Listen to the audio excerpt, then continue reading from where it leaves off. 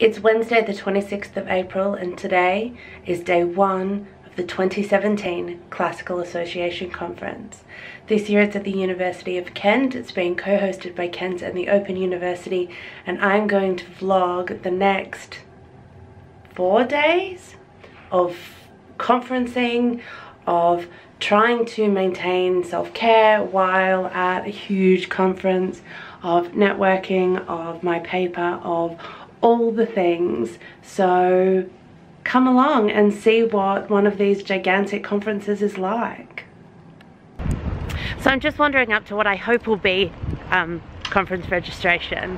I have dropped all my bags off, I have gone to have a coffee, I have, like the bad academic that I am, sat down and done some work on something unrelated to this conference. Normally on the first day of a conference I'm tweaking my conference paper, but I'm not going to touch it this time. I'm just going to wing it tomorrow morning.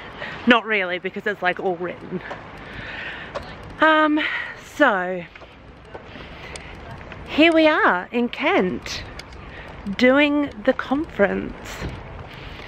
That was an awkward ending. Good evening. It is late-ish, 20 to 11. On Wednesday evening we had a plenary lecture, which was really interesting. I'm going to talk more about that later. And then a drinks reception and dinner. And then we just went to the pub.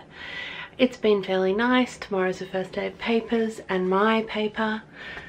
Thankfully, I love being on the first day. I'm in the second panel of the day, which is perfect because everyone's in the mood for papers and you can get yours over and done with and just move on. I'm just going to have a quick check over my slides because I really want to go to one of the first sessions tomorrow, and then I'm going to set my alarm. And that's pretty much it. Good morning and welcome to the first day of the actual papers at the Classical Association Conference here in lovely Canterbury. I am just on my way to breakfast. I am feeling refreshed and all that jazz, and hopefully it's going to be a really good day. My paper is in the second session today. As I said yesterday, I'm really pleased that my paper's today and not later in the week. So after that, so from lunchtime today I can just relax. So first breakfast and coffee. So I've had some coffee and I've been to the bathroom, which is the most important thing to do before your paper. And now I'm just heading over to the lecture theatres to load up my PowerPoint and get myself sorted out and ready to go. This is something that I never used to do. I would just kind of roll up at just before the panel started, and because this is all actually quite quick to do, like opening your PowerPoint and stuff like that.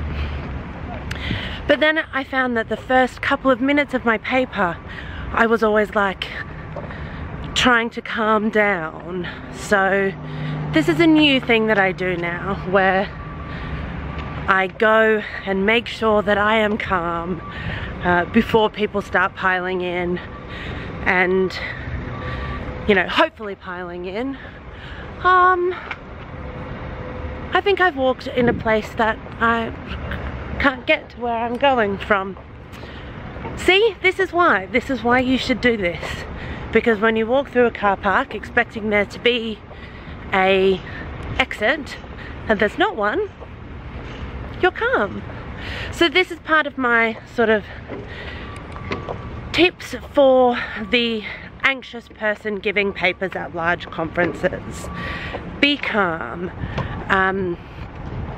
This really goes along with like the fake it till you make it theorem, I suppose, where,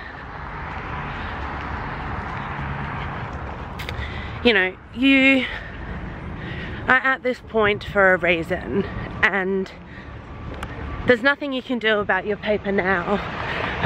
You put the work in and you just have to trust that you are on the right track.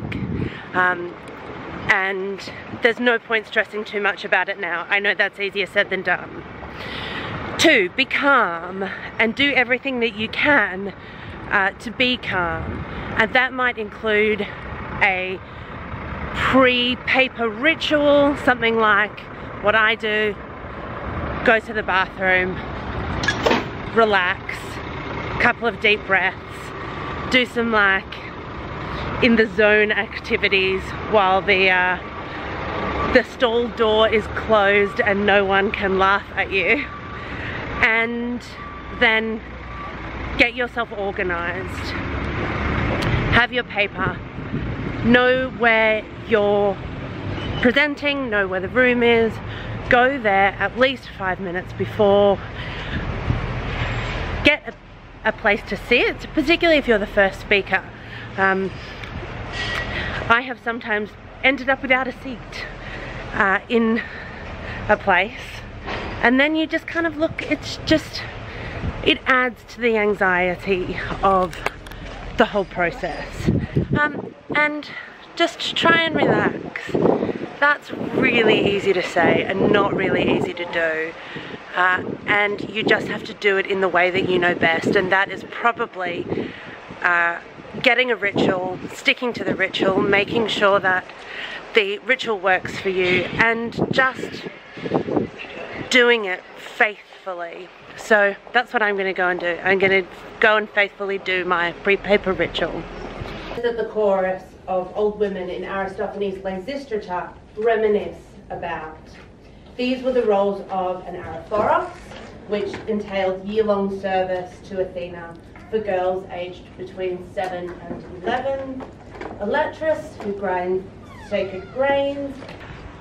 It's now Wednesday afternoon. My paper this morning went really well, I think, I hope. And it didn't feel like a train wreck, which is always a positive, right, when it doesn't feel like a train wreck.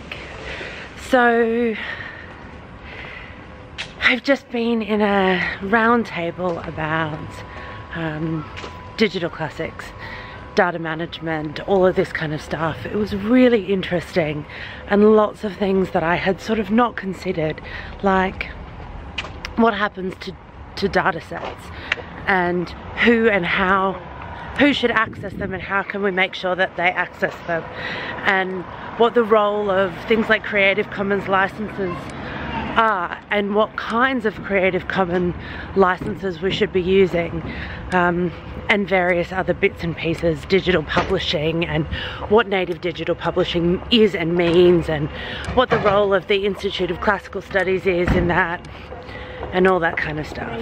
So now I'm just headed to the publisher stand room / coffee room to caffeinate myself. Good afternoon. It is Friday. It's Friday, and I haven't vlogged at all today because I have just been taking time. So this morning I met with the publisher who had emailed me and wanted to have a chat about my new big project about belief, behavior, belonging.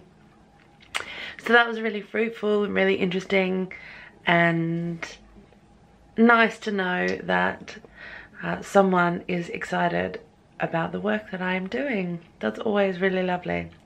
Then I went to a panel, and since then I have just sort of been wandering about, meeting with people and buying some books. At the moment is the plenary lecture. I made the decision not to go because even though I've had quite a relaxed day in terms of going to papers and things, it has still been quite a big day, and I just needed some time to recharge. So I'm sitting on my bed in the room, just